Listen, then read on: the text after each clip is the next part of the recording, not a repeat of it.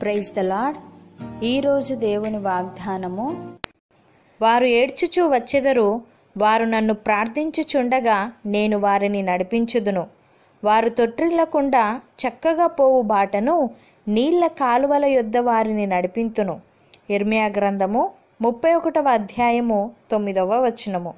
సహోదరి సహోదరులారా, కన్నీళ్లు విడిచుచూ విత్తువారు సంతోషగానముతో పంట కోసెదరు. పిడికెడు విత్తనములు చేత పట్టుకొని ఏడ్చుచూ పోవు విత్తువాడు సంతోషగానము చేయుచు పనులు మోసుకొని వచ్చును. భక్తుడు ఈ విధంగా అంటున్నాడు: ప్రభువు మార్గము సిద్ధపరచుడి, ఆయన త్రోవలు సరాలము చేయుడి. ప్రతి పల్లము పూడ్చబడును, ప్రతి కొండయు మెట్టయు పల్లము చేయబడును. వంకర మార్గములు తిన్ననివగును, కరుకు మార్గములు నున్ననివగును. సకల శరీరులు దేవుని రక్షణ చూతురు అని అరణ్యంలో కేకలు వేయుచున్న ఒకని శబ్దము అని ప్రవక్త అయిన యెషయా వాక్యముల గ్రంథమందు వ్రాయబడినట్టు ఇది జరిగెను. ప్రియులారా, యేసుక్రీస్తు శరీరధారి అయి ఉన్న దినములలో మహారోదనముతోనూ కన్నీళ్లతోనూ తన్ను మరణము నుండి రక్షింపగలవానికి ప్రార్థనలను యాచనలను సమర్పించి భయభక్తులు కలిగి ఉన్నందున ఆయన అంగీకరింపబడెను.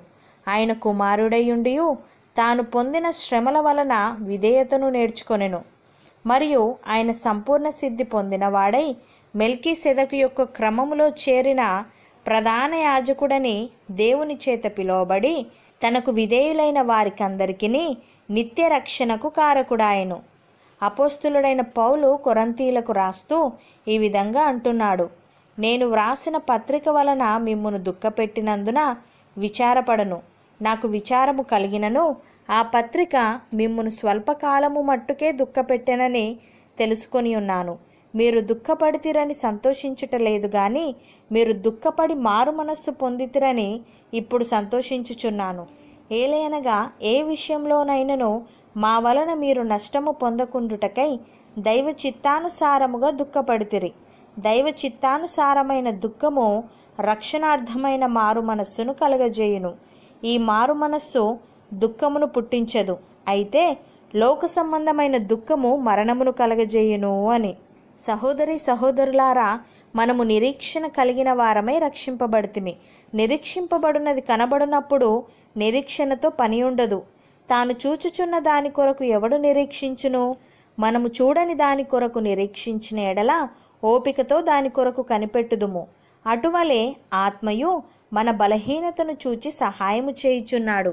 ఏలయనగా మనము యుక్తముగా ఎలాగూ ప్రార్థన చేయవలెనో మనకు తెలియదు గాని ఉచ్చరింప శక్యము కాని మూలుగులతో ఆ ఆత్మ తానే మన పక్షముగా విజ్ఞాపనము చేయుచున్నాము. మరియు హృదయములను పరిశోధించువాడు ఆత్మ యొక్క మనస్సు ఏదో ఎరుగును. ఏలయనగా ఆయన దేవుని చిత్త ప్రకారము పరిశుద్ధుల కొరకు విజ్ఞాపనము చేయుచున్నాడు. అవును అన్నవారు నాతో పాటు ప్రార్థనలో ఏకీభవించండి. పరిశుద్ధుడా, ప్రేమగల తండ్రి, నీవు మాకిచ్చిన వాగ్దానాన్ని బట్టి నీకు స్తోత్రములు.